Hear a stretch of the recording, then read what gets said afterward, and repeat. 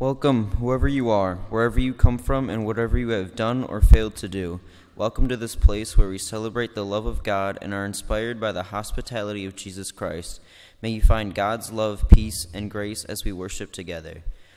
Please take a moment and to sign and pass the blue welcome booklets. Drive time devotionals are available on the church website. Our Lenten study classes will begin after worship at 10:45. The adults and youth will meet in the chapel, and the children's class will be in room 203. And now, as we listen to the beauty of the music in this sacred space, let us silently prepare ourselves for worship.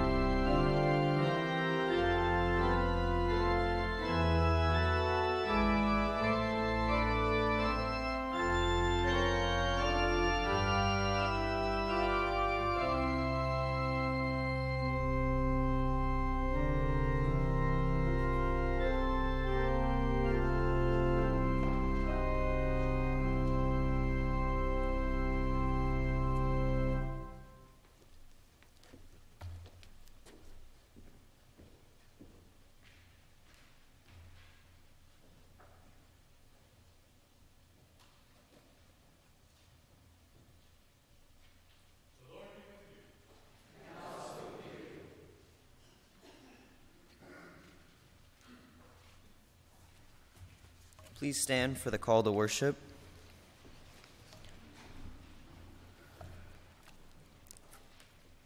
Praise the Lord, who you worship the Lord. Stand in awe of God and give glory to the Lord. For the Lord does not despise the poor and the needy, but when they cry out, God answers them. The hungry shall eat and be satisfied, and those who love the Lord shall offer praise. All the ends of the earth shall worship God, for the Lord rules over every nation.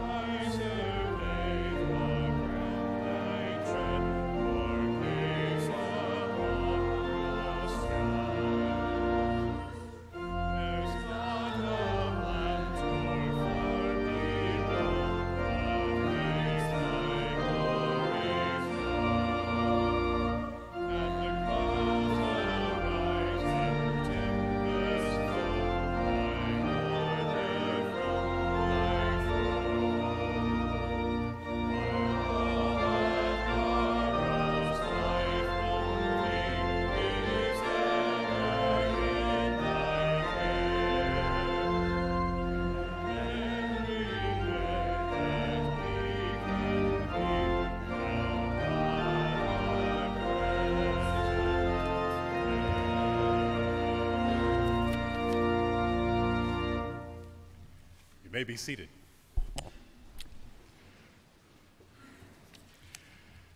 Let us pray.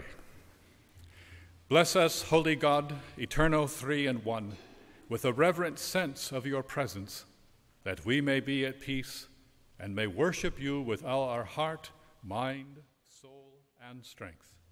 Amen.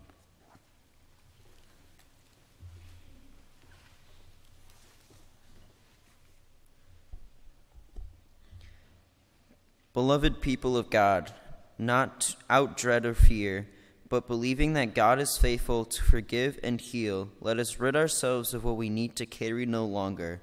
Let us offer together our prayer of confession. Read with me the prayer of confession. Lord Jesus Christ, if we looked or longed for an easier gospel, a lighter cross, a less demanding Savior, then turn our eyes from what we want to choose to the one who has chosen us. We ask this for your love's sake. Amen.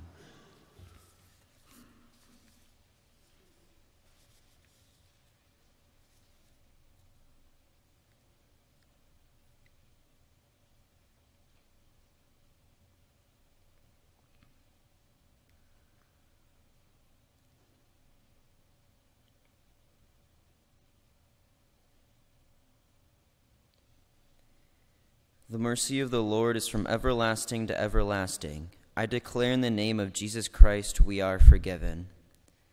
The God of mercy, who gives us all our sins, strengthen us in all goodness, and by the power of the Holy Spirit, keep us in eternal life. Since God has made us the blessed community, the church, let us greet one another with the peace and joy of Christ. Peace and joy be with you.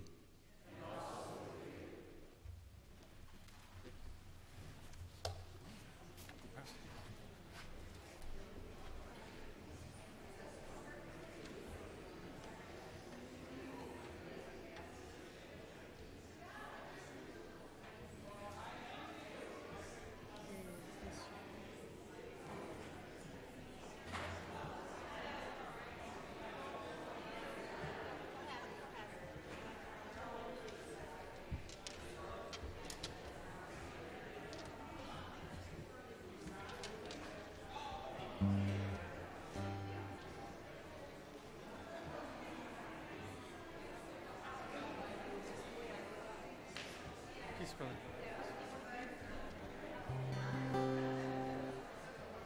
Peace.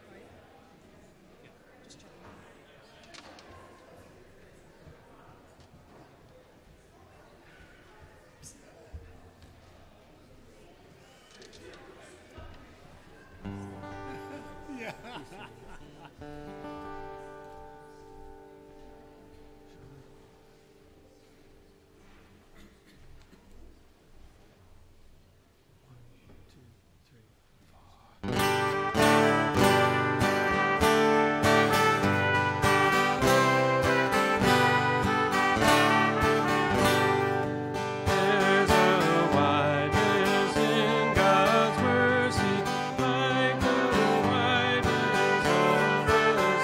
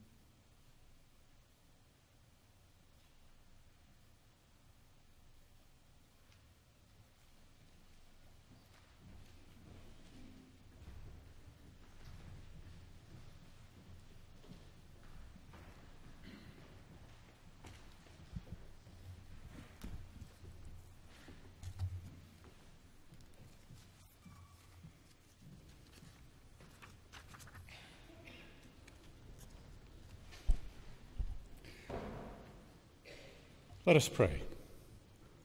Holy God, open minds and hearts to the truth you would teach us in your scriptures and your word proclaimed. In Christ's name we pray. Amen. Our first reading comes from the book of Judges, the familiar story of the call of Gideon.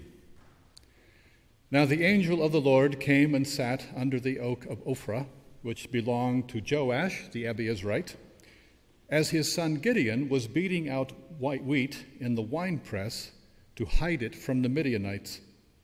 And the angel of the Lord appeared to him and said to him, "The Lord is with you, you mighty warrior." Gideon answered him, "But sir, if the Lord is with us, then why then has all this happened to us? And where are all God's wonderful deeds that our ancestors recounted to us, saying, 'Did not the Lord bring us up out of Egypt?' But now the Lord has cast us off and given us into the hand of Midian." Then the Lord turned to Gideon and said again, "Go in this might of yours and deliver Israel from the hand of Midian. I hereby commission you."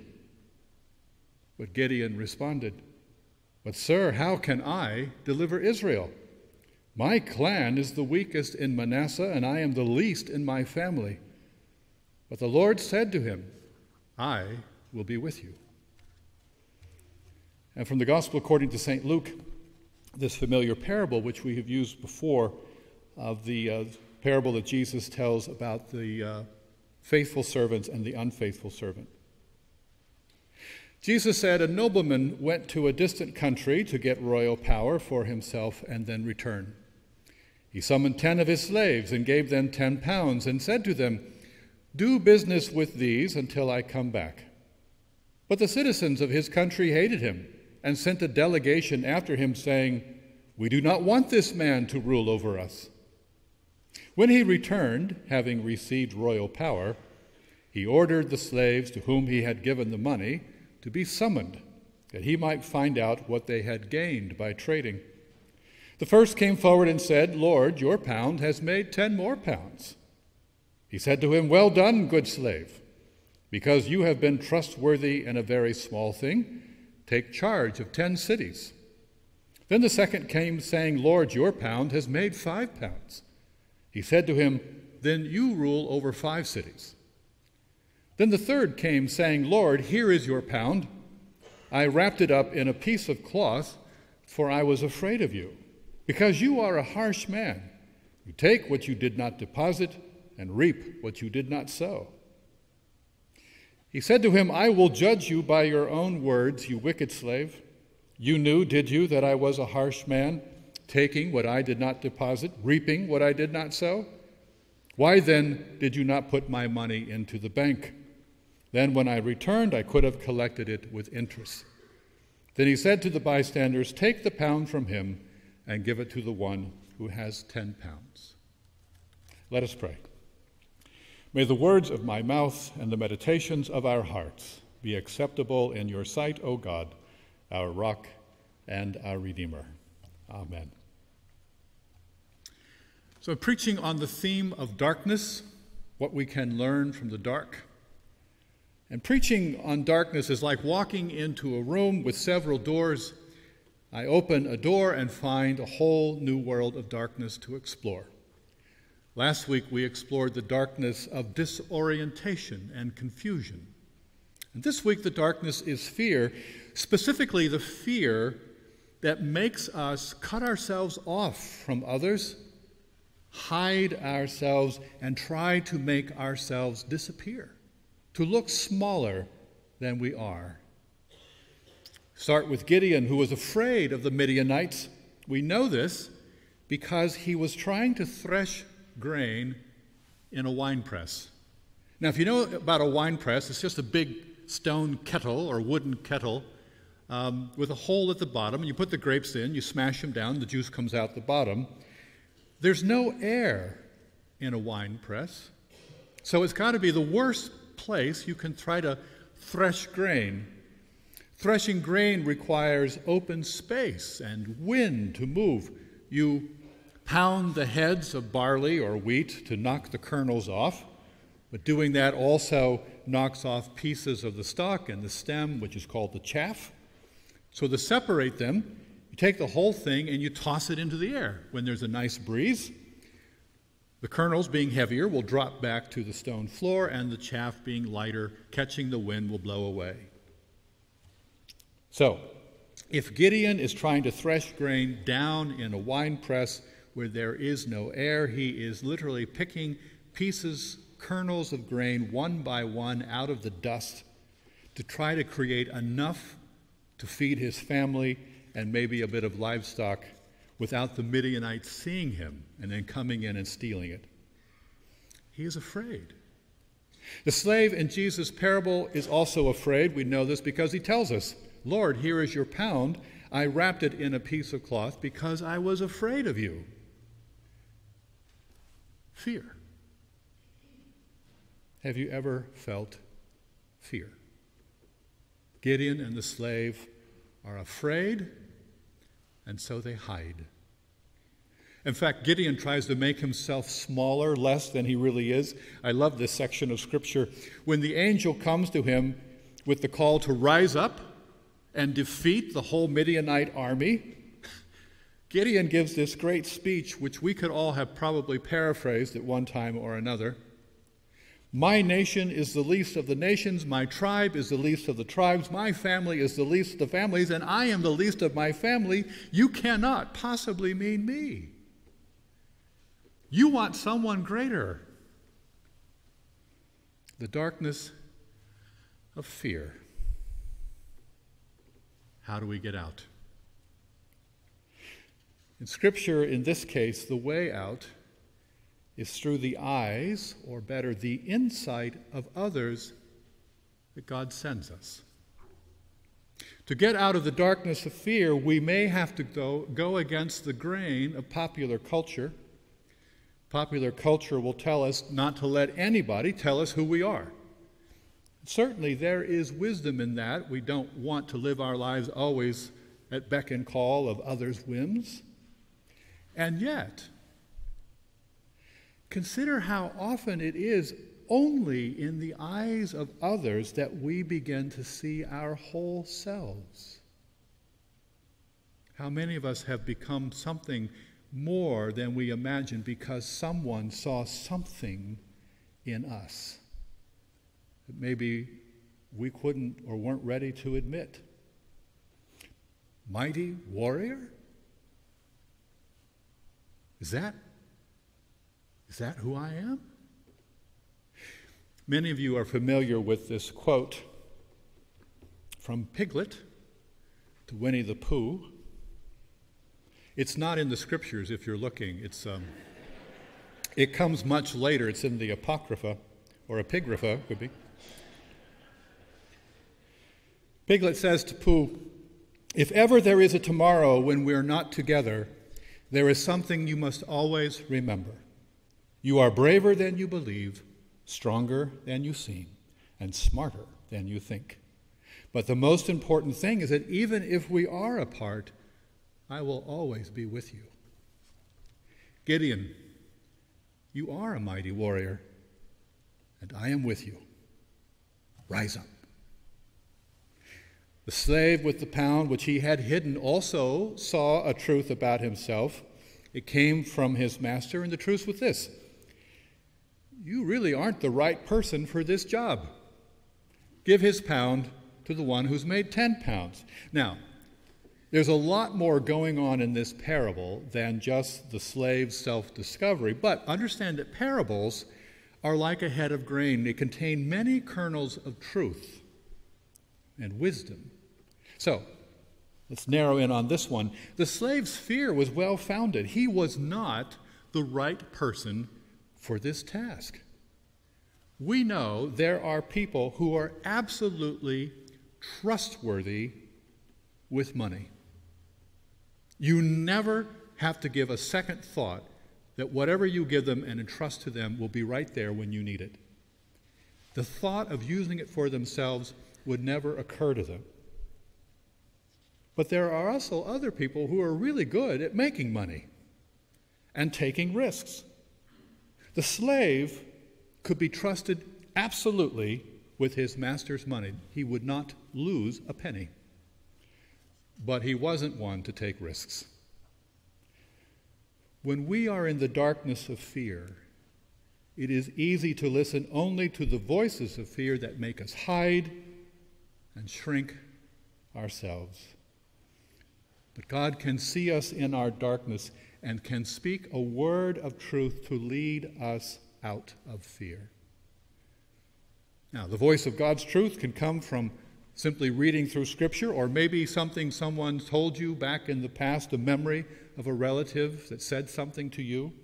It could be a teacher, a coach, a minister, a friend who saw something in you.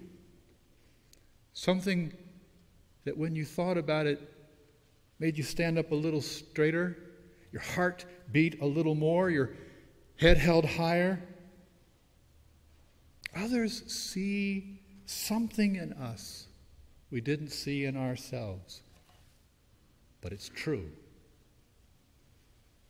Now, the word of truth can also be hard to hear. The word of truth may be, you know what, you're not the right person for this one. Thanks for volunteering, but I think someone else should carry this load. Gideon and the slave were afraid, but when they stopped listening to the voice of fear and listened to a truer voice, they were able to come through their fear. Gideon to lead the people, to throw off the exploitation by the Midianites, and the slave, we hope, to a job better suited for him. Here's the good news. God does not abandon us to our fears. God is always looking for a way to help us break through our fears and hear a truth we maybe have been finding hard to hear. It may be a rise-up call. Yes, you're the one. You're the one. Stand up. Take this on. Lead. You are a leader. Then again, it could be a wake-up call. Nope, not you. It may be a word of truth that comforts and reassures us, but it may be a word of truth that startles us. But the most important thing, it will fit. It may sound improbable and crazy. You are the warrior who will free my people. And yet it will be absolutely right. And once it gets in your mind, it is like a kernel in an oyster. You cannot let it go, and it will not let you go. It will be a dream and a passion rising up in you, and you will be like the prophet Jeremiah, there is a fire in my bones, and I cannot not.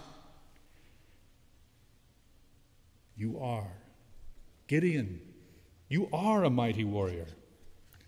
To the servant, you are absolutely trustworthy, but not a risk taker. God sees the full truth of us, and in the fullness of God's truth, as we live into the people God knows us to be, the darkness fades away. We find we are braver than we believe, stronger than we seem, and smarter than we think. And God is with us. Amen.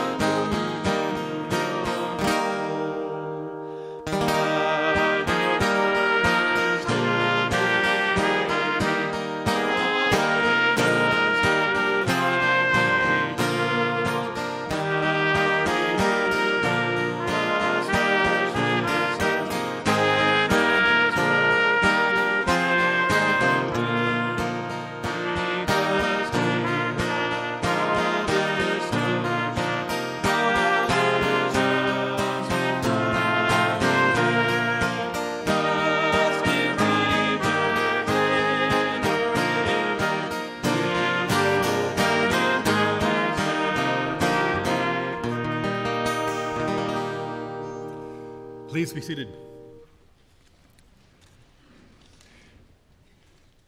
Having just sung of the new creatures God calls us to be, a people of compassion and justice, let us bring our morning tithes and offerings.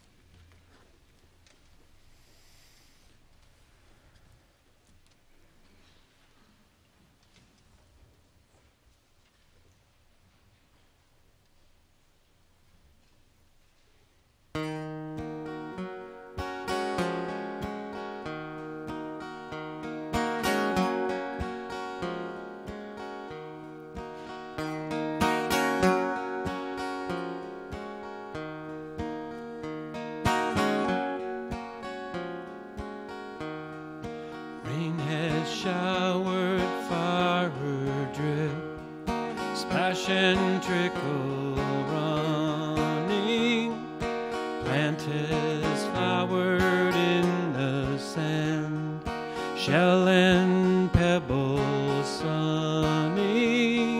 So begins another spring, green leaves and of berries, chiff-chaff eggs are painted by mother bird eating cherries.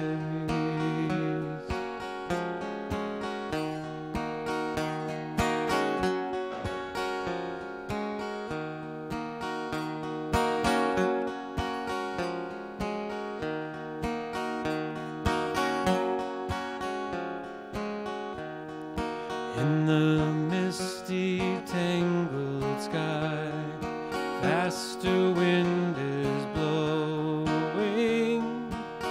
In the newborn rabbit's heart, river life is flowing. So begins another spring, green leaves and of berries, chiff-chaff eggs are painted by mother bird eating cherries.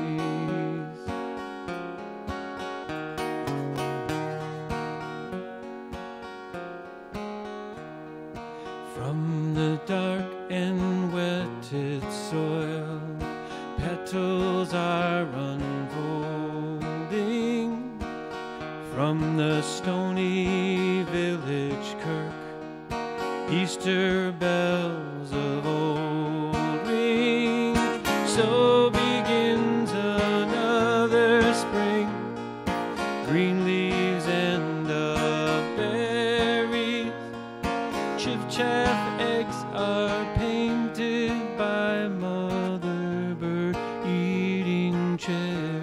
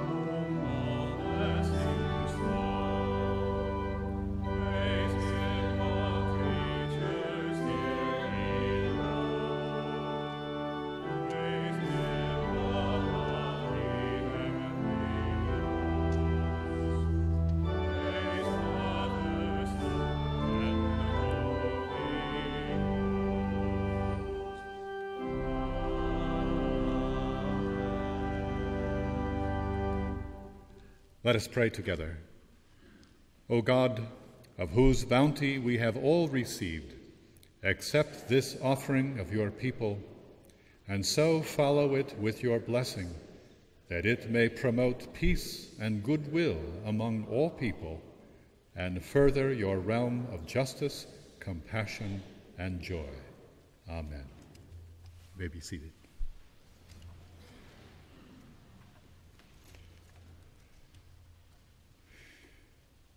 God of heaven and earth, through Jesus Christ, you promise to hear us when we pray in your name. Confident of your love, we offer our prayers.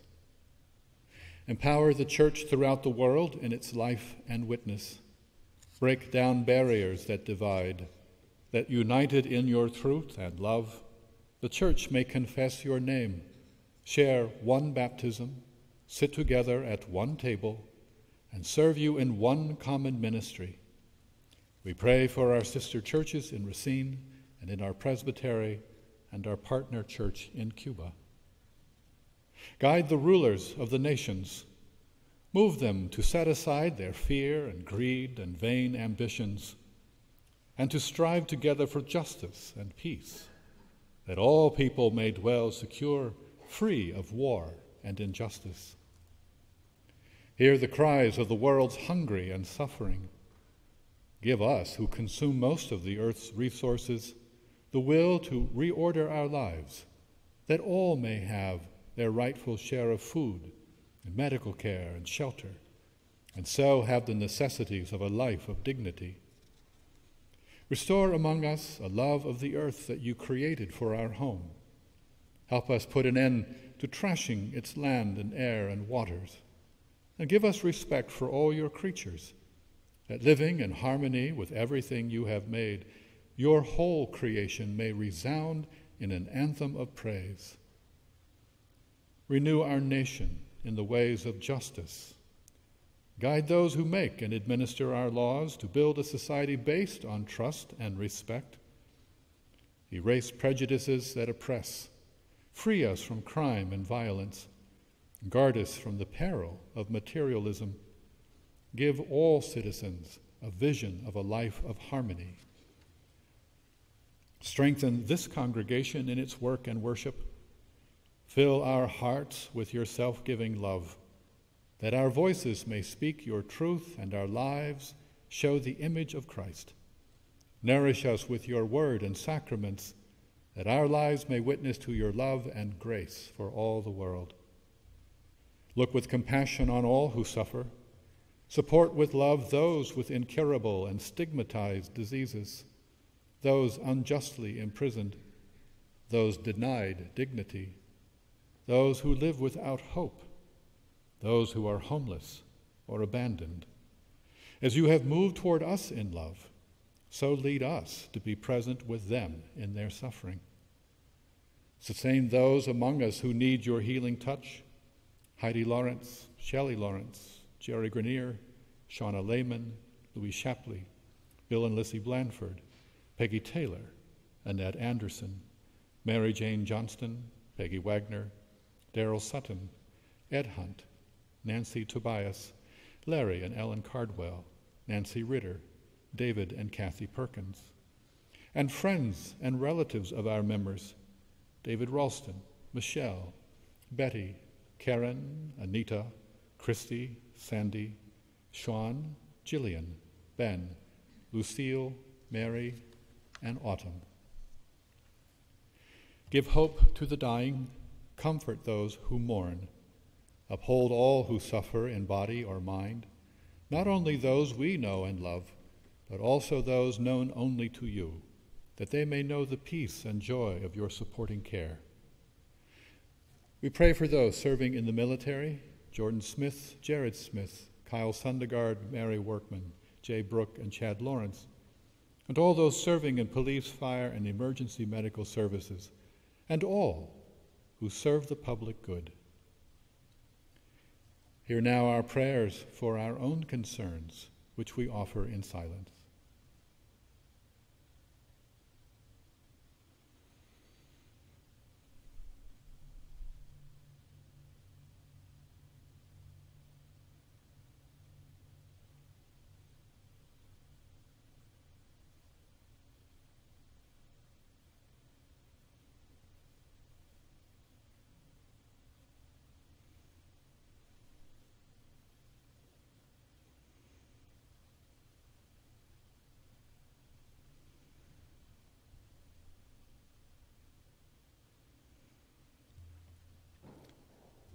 And hear us as we pray, as you have taught us, saying, Our Father, who art in heaven, hallowed be thy name. Thy kingdom come, thy will be done, on earth as it is in heaven. Give us this day our daily bread, and forgive us our debts, as we forgive our debtors. And lead us not into temptation, but deliver us from evil. For thine is the kingdom, and the power, and the glory, forever and ever. Amen. Let us stand for our closing hymn.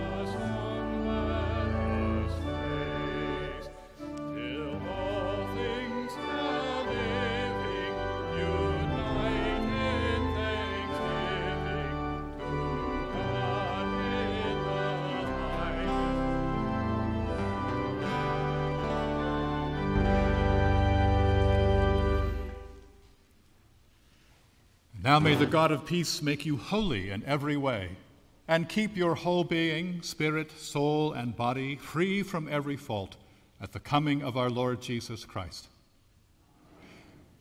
Go in peace to love and serve the Lord.